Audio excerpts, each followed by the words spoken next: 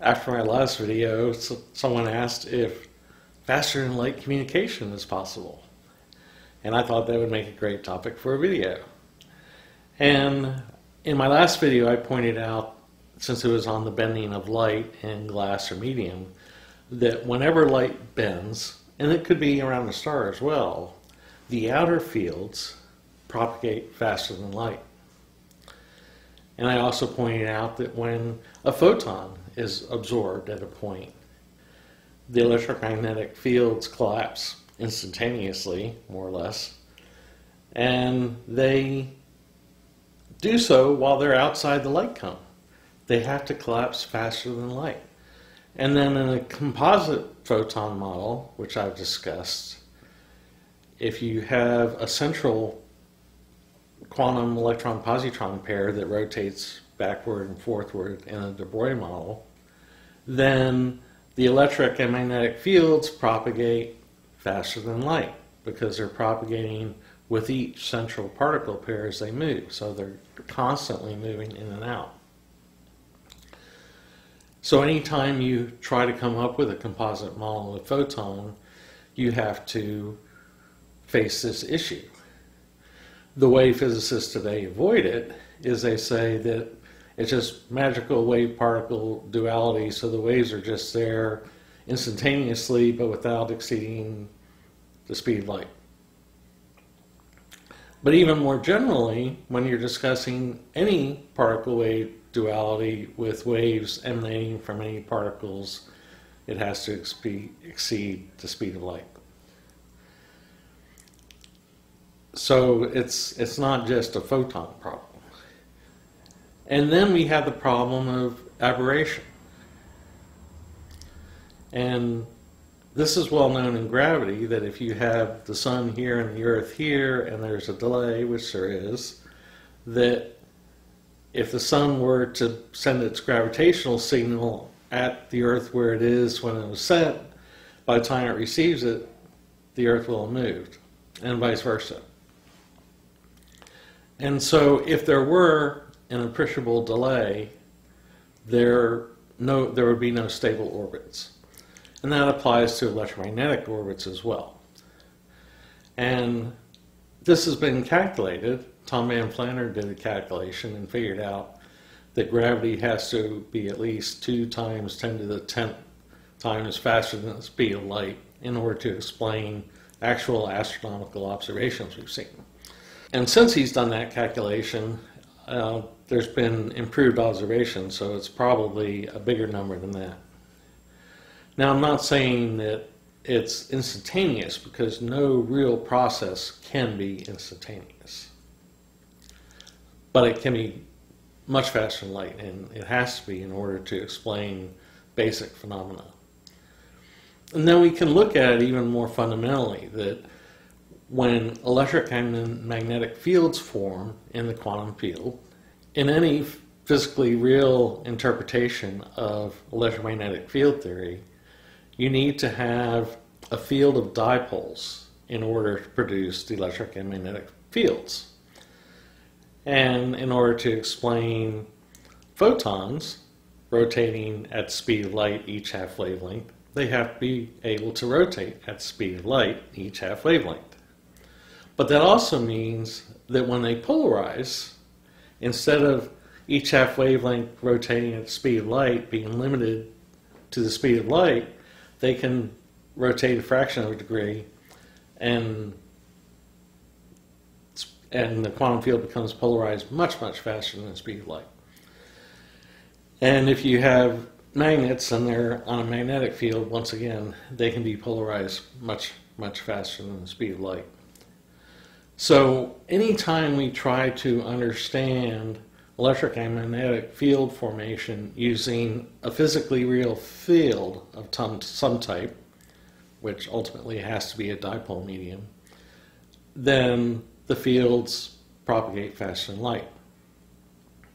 And that applies with gravity and acceleration of the forces as well, because that comes down to a van der Waals type interaction. And those are interactions where if you have like charges together, they repel and they get pushed apart. So that causes an outward pressure that pushes everything apart. And in normal space, they're being pushed apart or being pushed on the same amount in all directions. But any time that there's another body or another charge or something that causes there to be a change to the equilibrium, then things move, things get accelerated. Like the Casimir effect, when two plates get pushed together because there's less pressure pushing them apart than pushing them together. And that force is transmitted faster than light. So the answer is yes. Fields and forces are transmitted faster than light, so we should be able to figure out a way to do faster than light communication. Now the problem is so far every type of antenna that we've used in practice ends up producing photons. It produces radio waves or another form of photon wave. And that's where you have a photon moving in a direction and the electric and magnetic fields are transverse to that. So in order to come up with a new kind of way to exceed the speed of light, we can't use a transverse wave. We actually have to have it propagate in the direction of the magnetic field for it to maybe work. And so I just sketched here one idea that if you have two matched coils, and so that they're matched along the magnetic field line, would those two coils be coupled so that they instantaneously are matched regardless of the distance? And I started to do an experiment on this where I took 3 meter long, 3/8 inch or approximately 9 millimeter diameter copper tubing wrapped around a 4-inch form, about 10 centimeters, into a coil about maybe this long, or into a pair.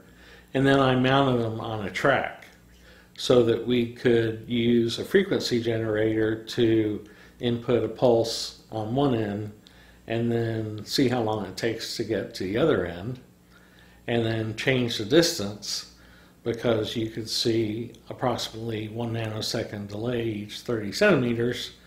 So it would be a simple matter to see if you can measure the delay.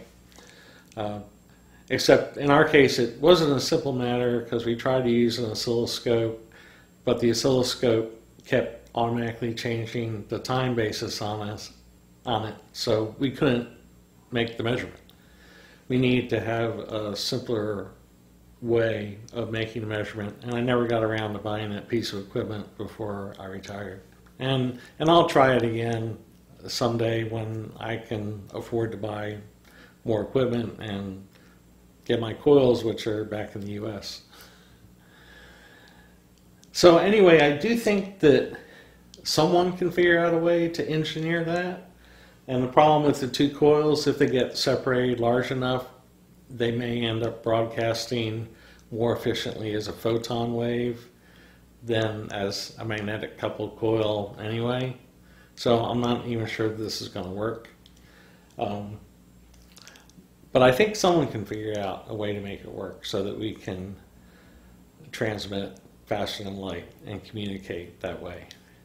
On that note, we do know there's spooky action at a distance in quantum mechanics, and I think that particles are communicating through their fields.